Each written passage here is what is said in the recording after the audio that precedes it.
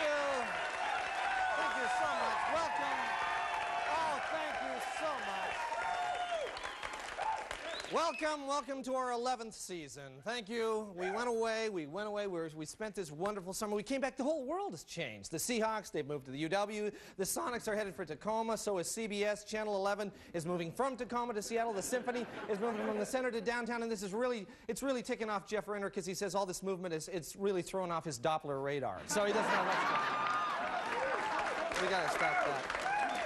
So the Seahawks are at Husky Stadium, and they're already on probation. Have you heard that? They've been put on probation. No Husky jokes today. Whoa, no, not the Huskies. Huskies were definitely not the joke that some people thought they might be. You know, those commentators in the first half in Miami. Well, the Hurricanes are obviously dominant, and then comes the second half. If you watch it, you also, you know, I always said the Huskies had a great team, didn't you? I always said good, solid coaching. So that's great. You know, it's good. Maybe some of that luck will rub off on the Seahawks, although they don't allow the sale of alcohol at Husky Stadium, which, as you know, has been very hard on most of the Seahawk fans because about halfway through last game, they began to sober up, and a lot of them started asking, what happened to Largent? What happened to Steve Largent? It's a good thing, really. I guess it's for the best, you know. Coach Tom Flores, he was so excited to be playing in an open-air stadium on a beautiful day that his facial expression almost changed, which was wonderful. Now, the Sonics, on the other hand, they will be playing in Tacoma because we tore down the Coliseum on purpose. See, it was wrecked with, you know, big cranes. They came in and knocked it down. Now, to wreck the Kingdome, we just had to turn on a hose. Just put a hose in. Turns out, the only thing holding the Kingdome together apparently was dirt, which is interesting. The Adobe Dome. I don't know. We got something. Husky Stadium already has fallen down, so it is. You know, so you get one. So you get one. You know, so I guess it's okay. So all our stadiums have to go down. We build them with just one fall. Anyway, next year the Sonics will play in the Tacoma Dome, and if they lose, I think basically what we're going to have to do is just shut down I-5 to let Coach Carl drive home, because no one wants to be on the road. Ah, you know the way that guy. Just right. Now, if you remember, Gary Payton said in the Seattle Times, this was reported last year, he said that he had sex up to an hour before game time. So I guess you can expect to see him getting a lot of speeding tickets, basically this year, on the way to the game. But you have to figure, don't you, that the person most upset about the move to Tacoma has got to be the Sonics' 12th man, Steve Scheffler. Steve, yes, Scheffler, who now... Great guy, but he's got to drive all the way to Tacoma just to take a shower. And that's just got to, you know. Yeah, yeah. And all the changes in the media, you know, KXRX is now Young Country, and KIRO bought King Radio, and Como owns KVI. But the big news is that CBS has left KIRO and gone to Tacoma. So now at KIRO, no more Murphy Brown or no more 60 Minutes, and they've got to fill up their time with some new shows. And they actually do have some great things on tap. And in the spirit of teamwork and cooperation, we want to show you some of the new shows you'll be seeing on the new KIRO. So take a look. Coming soon on KIRO. The Roberts Group, looking at the serious issues of today. Now here's moderator Jack Roberts. Issue number 1, the health care reform process. What do you think, Mary Adam? Jack, I think it's a crime. Yes, it is a crime, but it's an even bigger crime if you don't come and see Jack Roberts. I'll give you $1,000 if I can't beat your best deal. Plus, we won't be undersold. Healthcare, Steve Slover. It's just not working, Jack. It's just not working. If it's not working, come and see me. I'll fix it. We've got a year guarantee.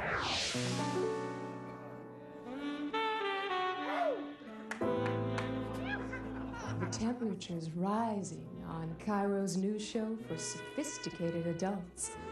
It's Harry After Dark. Cooking with Carlson, brought to you by Gordon's Fish Sticks. Gordon's, eat me. Now, here's John Carlson.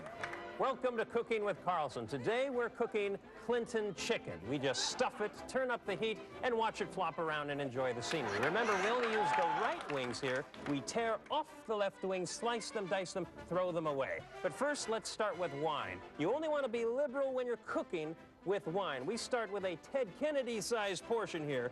Bring out all the flavors that we can. And, hey, these are bean sprouts. What are bean sprouts doing on the set of this show? What bean sprouts? This is not the Fremont Street Fair. Fridays on KIRO, it's the We're Not Owned by the Mormons Anymore hour.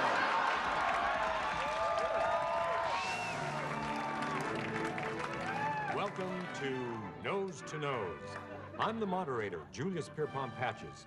Here in our studio this evening is Senator Winston Jones. Good evening, Senator. Good evening. You are sponsoring a bill to help reduce the deficit. That's correct, JP. Basically, my bill breaks the deficit problem into a simple three-step process.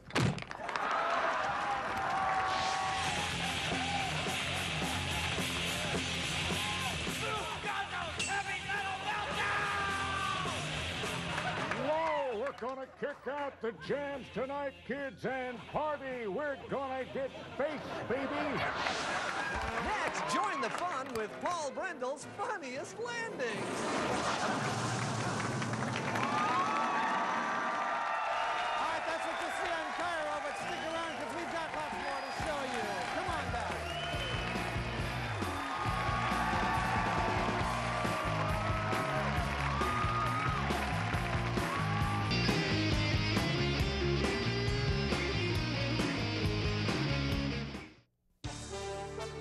Stand by for meaningful dialogue about the issues of today on the live discussion program, Tough, Hard, Thorny Issues. Tough, Hard, Thorny Issues is brought to you by Tough Paper Towels. Tough Paper Towels. They're tough. Also brought to you by the publishers of hardcover books who say, read a hardcover book today, you ignorant imbecile. And by the growers of thorny roses who remind you to be careful of the thorns. And now your host for Tough, Hard, Thorny Issues, Don Whitaker. Hello, I'm Don Whitaker, and welcome to Tough, Hard, Thorny Issues. My guest is Randall Stone of the African American Rights Coalition. Good afternoon, Mr. Stone. Good afternoon. Now, today we're going to talk about the news media and how they cover the white and African American communities. Now, Mr. Stone, in a recent editorial in the Seattle Times, you say there's a definite pattern to this reporting. That's right. What I've found is that crime reporting reflects a strong bias that legitimizes white victims but undervalues people of color. Can you give us an example? Well, for instance, major crimes in minority neighborhoods are ignored because the local media doesn't consider that newsworthy. But lesser events that happen in white neighborhoods are treated as if civilization itself is under siege. Yeah, well, Mr. Stone, isn't that a little exaggerated? I mean, the fact of the matter. We interrupt this program for a special report. We now go live to Mercer Island for a breaking news story. I'm Ellen Carver reporting from Mercer Island, where a man's newspaper has apparently been stolen from right out in front of his house. Police confirmed that the paper was delivered at 4 o'clock, but was missing when the man arrived home in his Lexus at around 5. They say this is especially upsetting to the victim because he's a Republican. Police are warning all residents to lock their doors and to please keep all children and golden retrievers inside. We will be updating you on the story as it develops. What is this world coming to? I'm sorry about that interruption, by the way. Go on, Mr. Stone. What I was saying is that serious crimes in black communities are ignored by the local news, while in a white neighborhood, if someone so much as has, say, their antenna busted off of their car, it's all over the front page of every... We interrupt this program to bring you this special report from Magnolia. I'm Carl Leach in Magnolia, where police are reporting a rash of broken car antennas in this predominantly white community. Now, I'm standing here with Sarah Barker, who thought she was a victim of this senseless crime until she realized she had merely lowered her antenna before going through a car wash. But Sarah, how did it make you feel when you thought your antenna had been broken off? Well, it was truly frightening because you don't expect that kind of thing to happen in a white neighborhood like Magnolia. I mean, that's why people move here in the first place. Plus, I was very afraid that I would not be able to get Rush Limbaugh on my car radio, so I was very upset. Fortunately, Sarah is not a victim this time, but she is a victim in the sense that a series of crimes that should not have broken out in a white community like this have. Police are encouraging local residents to visit their local white urban stress wellness centers for counseling. I'm Carl Leach. Damn. You know, I had a hood bra stolen in broad daylight just a couple of weeks ago. this has been a typical display of exactly what my point is in reference to what I'm talking about. We interrupt this program to bring you this special report from Laurelhurst. I'm John Levine in Laurelhurst, where news of crimes in other white neighborhoods of stolen newspapers and broken car antennas has left this community in fear. Blockwatch Captain Walter Stevens is with us today to tell us what the mood is in this usually sedate white neighborhood. Well, it's like civilization itself is under siege. You know, we have our young people here are running around worried that people are coming into our neighborhood to steal their Doc Martens. We have young mothers who are afraid to let their little ones go out when they hear the music from the gelati truck. It's just that everyone is a lot more uptight and suspicious, even more than you would expect in a really uptight and suspicious neighborhood like this. Get out of my white neighborhood! You see what I mean? You see? A community gripped by fear, and yet somehow we are all the poorer for it, especially those who have lost their newspapers and car antennas. I'm John Levine. I said go away! I've had just about as much of this as I can take.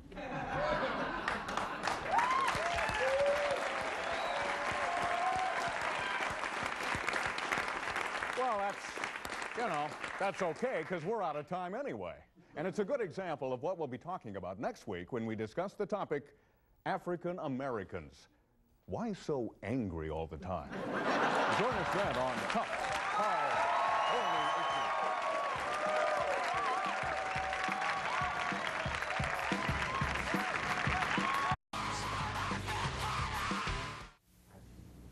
Now, Kyle, the first therapy session is always difficult, so I want you to just relax and tell me truthfully what you think your problem is.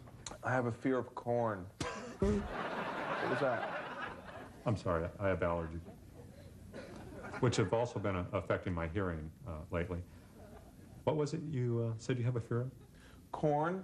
You okay? Yeah, fine. Now, you say you have a fear of corn. Yes. That's C-O-R-N, corn? Yes. Like the vegetable? Yes. Bless you. Thank you. Now, what do you think would cause this fear of Corn? corn? I don't know. I've just always had it. Uh-huh. And when you say you're afraid of corn, does that apply to, say, corn on the cob, or would frozen corn also scare you? It doesn't seem to matter. Just any type of corn scares me. I see. And what about succotash? What's that? That's corn mixed with lima beans. But there's corn in it? Yes, corn and beans. Well then, yeah, that would scare me too. Are you sure you're okay? Yeah, thank you. I've just got a little corn. I mean cold. Sorry. And when you say that you're afraid of corn, what is it exactly that you fear that corn will do to you? Do you think it's going to jump up and hurt you? I'm not sure. Well, maybe corn will say something to hurt your feelings. I don't know. I don't think so. I just... Sorry. The allergies and cold really affected my balance. Tell you what, why don't we role play, okay? I'll pretend I'm corn and I'm sneaking up on you, okay? Well, I don't know. You want to get over this, don't you? Well, yeah, I do. Okay, let's face your fear then.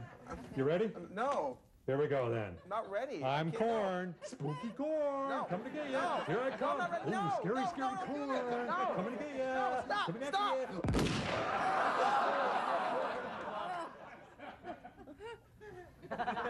Let me get this straight. You shot me because you were afraid I was corn? Yes.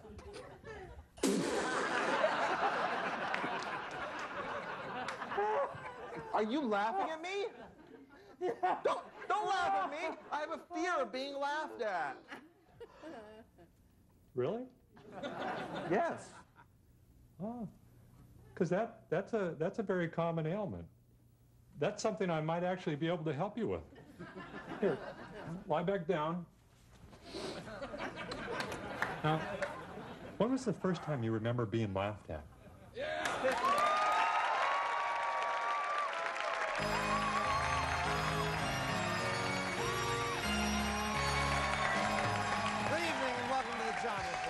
John, here's my report. The Renton police have set up a gun exchange program in which residents who turn in guns will get free video rentals for 1 year. However, residents say that the way they figured, if they keep their guns, they can use them to get free video rentals for a lifetime.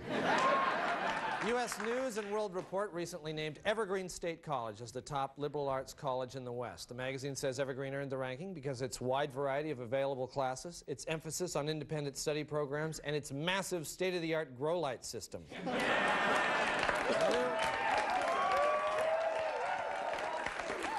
A new car model called the Oldsmobile Aurora is coming out this fall, and for the first year, in honor of its namesake street in Seattle, customers will be charged only $20 for a lube job.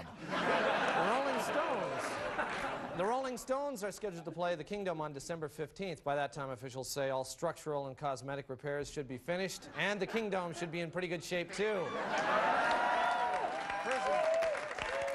Prison officials at the women's state prison in Purdy have spent the last few weeks trying to determine if an inmate is a man or a woman. Their final test will be to move some furniture around and see if the prisoner notices. A new Tacoma branch, the Tacoma branch of the University of Washington will be located in the old porno zone of the city. Administrators say that the only drawback is that it may take a little while for students to get used to putting a quarter in the machine every 5 minutes on film day. Well, more than 500 people have been detained in recent weeks at the border in Blaine trying to sneak fruit into Canada. Officials say that one time they found 3 mangoes and a nectarine hidden inside a bag of cocaine.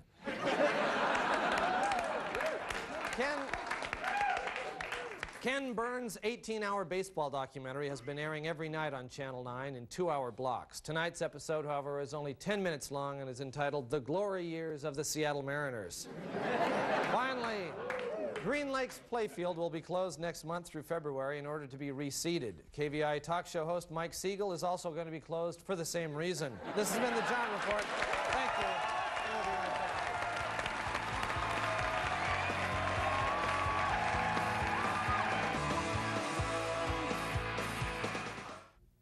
Coming to PBS. There is probably no greater thrill in sports than watching somebody execute a bank shot from a 3-man rod. Foosball, a film by Ken Burns. An 18-and-a-half-hour odyssey through this greatest of American games. To be in control of the destiny of a bunch of little plastic men is incredibly exhilarating. The story of the sport and its greatest names. Ty Cobb Corner was absolutely the best I ever saw, but he was mean. He would glue these eensy-weensy little spikes onto the feet of his tiny little men. And then there was Mordecai No Hands Brown, who got his nickname because, well, he didn't have any hands. He never won a game, but God was he competitive. Everybody who ever watched him play admired him, but hardly anyone did watch him because he wasn't very good. I remember seeing the great Babe Rupert play. In his prime. You know, he'd throw back a good half dozen pitches of Ole and then play 20-hit games and then go to sleep under the table. What a man. A lot of people said that foosball was strictly a man's sport, but then along came Twyla Quilliger. She would lure her male opponent forward toward the table, and then she would power her rod across and into that region where it would be the most devastating. Man, she was a bitch. Foosball, a really long series made possible by viewers like you who wouldn't come across during our last pledge drive.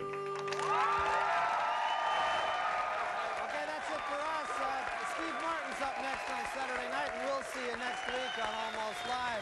This is the beginning of